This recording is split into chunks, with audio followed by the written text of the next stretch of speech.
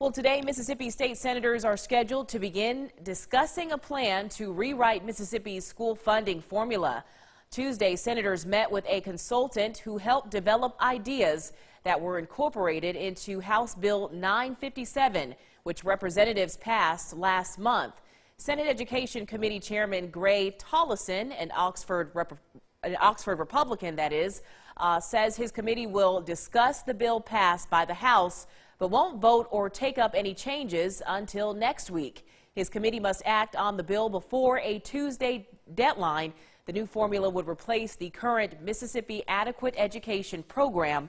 The bill envisions increasing funding by $107 million over 7 years. But even then, it would spend $157 million less than the current formula legally mandates next year.